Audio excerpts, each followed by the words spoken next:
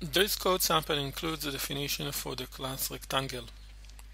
Here, prefixing the variable with underscore makes it a private member of the class. This is the constructor, and this is the definition for the class properties.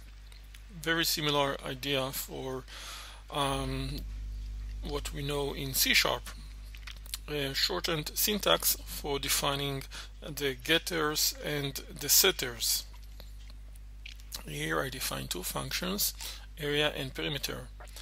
And here we instantiate rectangle and then refer its properties width and height. Following this line, height will be assigned with 10.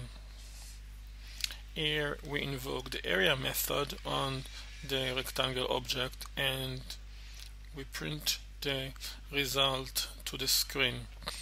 So let's execute this code sample.